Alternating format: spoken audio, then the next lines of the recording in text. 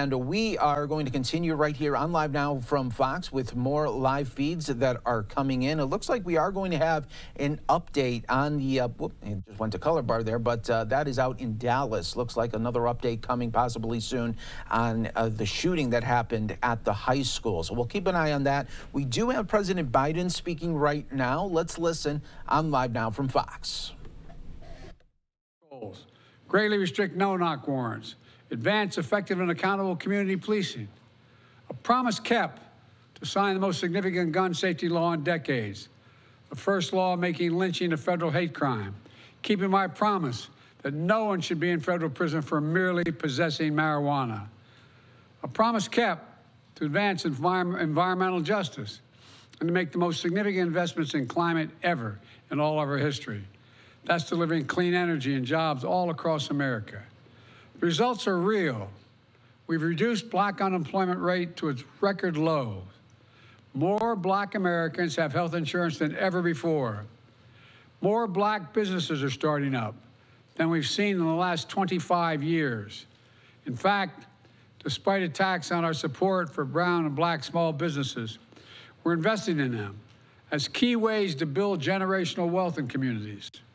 Today, I'm proud to announce that last year we awarded $76 billion in federal contracts to small disadvantaged businesses to level the playing field and close the racial wealth gap. I also want to thank my dear friend, HUD Secretary Marcia Fudge, for an amazing career of public service, for leading the charge and making housing more affordable, for proposing a $10,000 tax credit for first-time home buyers, to building more rental units to bring rents down than ever before.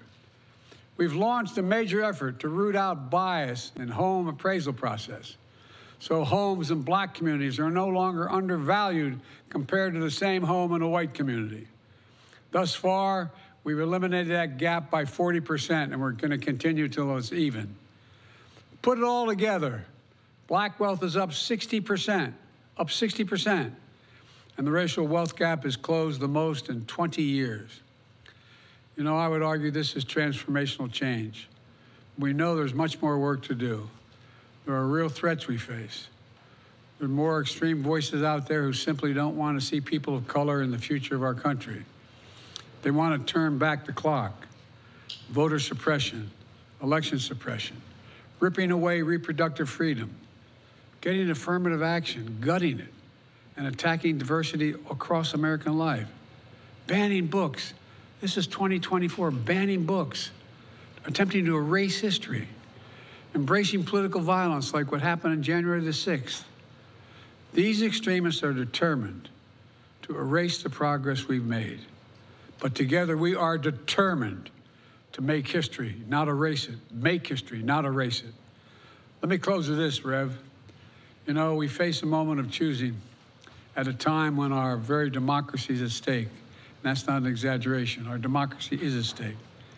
One vision is propelled by anger, hate, revenge, and retribution. The other vision, our vision, your vision, of perseverance, progress, hope, and optimism, and everything the National Action Network stands for and embodies. Here's the future we can build together. I see an America where we defend democracy, we don't diminish it. I see America where, with your help, I signed the Freedom to Vote Act and the John Lewis Voting Rights Act into law, where I signed the George Floyd Justice and Policing Act into law, where we make Roe v. Wade the law of the land again, and we can do that. I see a future where we give hate no safe harbor, call out the poison of white supremacy.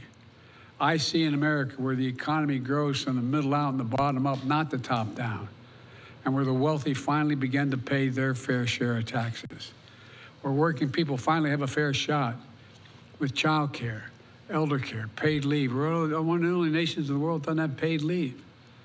I see a future where we save the planet from a climate crisis and our country from gun violence.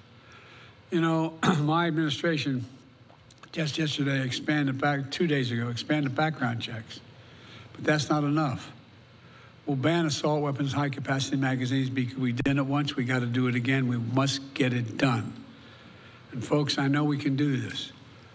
I've never been more optimistic about our future. You know, we just remember who we are. We're the United States of America.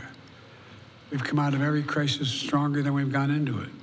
And there's nothing beyond our capacity when we act together.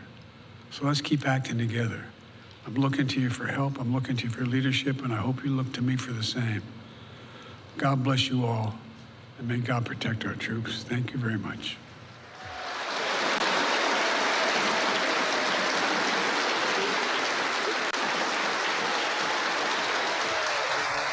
How imminent do you think an attack on Israel is from Iran, Mr. President? I don't want to get into secure information, but my expectation sooner than later. Mr. President, to Iran in this moment? Don't. Are American personnel and assets at risk, Mr. President? Mr. President, are American troops at risk as well? We are devoted to the defense of Israel. We will support Israel. We will help defend Israel, and Iran will not succeed. Thank you very much. All right, President Biden taking some questions there right after his remarks at the National Action Network, talking about the threats from Iran to Israel, and then also backing Israel as well, saying that the U.S. support will continue for Israel. So again, we will keep an eye on the movements there in Israel. And if there are any reports of strikes against Israel from Iran, of course, we will be updating you on those matters as well.